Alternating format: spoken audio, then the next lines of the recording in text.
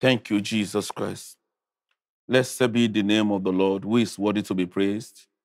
We declare your majesty, we declare your glory. O Lord, be magnified, be glorified in our lives, in our families. Thank you for your faithfulness. Thank you for your mercy. Thank you for your kindness. Thank you because you are always there to help us. Please accept our worship in Jesus' name. Lord, today, as we go into your word through the Open Heaven devotional written by our Father in the Lord, Pastor E.A. Adeboye, please speak to every one of us. Let there be transfer of anointing. Let there be release of your grace upon our lives. In Jesus' name, we have prayed. Amen. Praise the Lord. Hallelujah. The Lord be with you in Jesus' name. Yesterday, we started looking at transfer of anointing, and we looked at part 1 yesterday. Today, Thursday, November 30th, 2023, we'll be looking at transfer of anointing, part 2. Transfer of anointing, part 2. Yesterday, we started looking at transfer by conduction, and we saw a very good example of the man that was thrown into the sepulchre of Elisha, having been buried, and his dead body touched the bones of Elisha that had been buried, and the man jumped up and he came alive. Transfer by convention. We emphasize laying on of hands, even an handshake can make a difference when you have the right vessel carrying the anointing of God, and you also prepared to receive the anointing from the Lord. So today, we'll be looking at part 2 of transfer of anointing. Acts chapter 19, verse 12 is our memory verse. Acts chapter 19, verse 12 is our memory verse. Acts chapter 19, verse 12.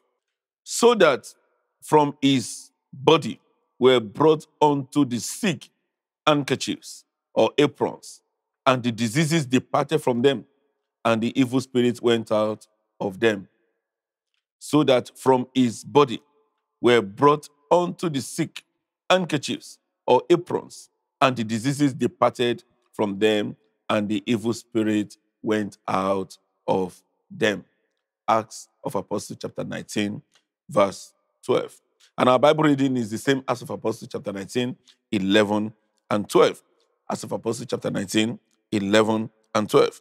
And God wrought special miracles by the hands of Paul, so that from his body were brought unto the sick handkerchief or aprons, and the diseases departed from them, and the evil spirits went out of them. The evil spirits went out of them. So, our friend Lord says another way by which the anointing can be transferred from an anointed person to someone who needs it is by convention. Just think of how car batteries are charged. Dead battery absorb enough power to supply electricity to your car. In the same way, an anointed man or woman can pray on a handkerchief or oil, send it to the place where the anointing is needed, and miracles will begin to happen through that medium. This is because it has become charged with anointing. In our Bible reading today, we see a very good example of the transfer of anointing by convention. Handkerchiefs, aprons, being brought from the body of Apostle Paul and being taken to those that are afflicted. And the Bible says diseases and affliction left them. So the same thing can happen even today. We see a lot, especially in the ministry of our father-in-law, Pastor E. Adeboye, where people take the clothes that they wore in a particular program has been declared and decreed by the instruction of the Holy Spirit through our father-in-law, and they take it all over the world. And there are challenges, there are problems, there are issues, and by faith in the materials, by faith in the God that make that proclamation over those materials, and we begin to see miracle, signs, and wonders.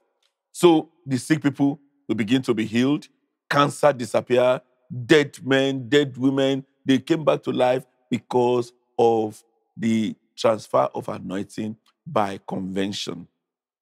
Our friend, let's share his experience that the very first time that he witnessed transfer of anointing by convention. He had just returned from a journey overseas and was tired. And one of his daughters came to ask him that he come and pray for her grandmother who had just been operated on. But because of old age, the wound refused to heal. So her father-in-law said he was tired to go with her to the hospital. So he decided to pray on a handkerchief and gave it to lay it on the grandmother. To lay it on the grandmother. She did. And by the following day, there was a miracle. It is true. It happened. Real testimony. So he just prayed on the anointing handkerchief, and the woman took it to the grandmother, and she said, she did as he said it should be done. The following day, not only was the grandmother healed, the doctor could not even find the scars from the surgery. The handkerchief transferred the power of healing. You must know, however, that this is a higher form of transfer of anointing than conduction. It's higher than that of conduction. Handkerchiefs, apron, anointing oil were being taken to sick people, dead people. And because of that, the hand of the Lord rests, the mantle of the Lord rests, and there is miracle. The Lord will give us understanding in the name of Jesus Christ. If you have just been newly anointed, you may need to spend quality time praying on the medium through which you want to transfer to the anointing. As you grow in the anointing, you will get to the point where you can just pray a simple prayer on the medium and it will become anointed. You can reach the point where the medium becomes charged just by you touching it. We see it in Acts of Apostles 19, 11 to 12. The Bible did not say Apostle Paul pray on the handkerchiefs, no, or aprons, no. He only touched them while using them, and they became charged, saturated with anointing. But that was when he had gotten to the point where God was doing special miracle by his hands. God must trust you. God must know that this reason he's anointing you is to glorify his name. Aprons and handkerchiefs were being taken from him and being taken to afflicted, and they receive healings and miracles. There's what is called anointing by convention, and it can be transferred. And we have had testimonies, several testimonies, especially in the Redeemed Christian Church of God. And the Lord will help us to encounter the right vessel at the right time for our destiny to move forward and Jesus be glorified in Jesus' name. So you can actually get to that point where miracles, signs, and wonders will be done through your hands because of the materials that are being taken from you. And many people are being healed, many people are being delivered, many dead being raised. But our friend Lord said something. You must spend quality time in the place of prayer. You must be soaked in the anointing before it can be taken away from you. Our hymn is hymn 25. That great physician now is near. That great physician now is there. You see, when we talk about God working through our fathers, especially the general overseer of the Redeemed Christian Church of God, it's because we have seen it and because we know that God is faithful and is able to do more for as many that are ready to pay the price, as many that are ready to follow every principle and condition that is needed for such manifestation in whatever dimension that we may desire. Because it's by faith, to receive is by faith, to even release is by faith. So there must be an alignment, there must be connection, and God is the only one that will bring it to pass. I pray the Lord will help us in Jesus' name. Our prayer point today says, Father, anoint me so powerfully that anything I touch will also become anointed. Father, anoint me so powerfully that anything I touch will also become anointed. That is our prayer point this morning. And Jesus will be glorified in our lives in Jesus' name.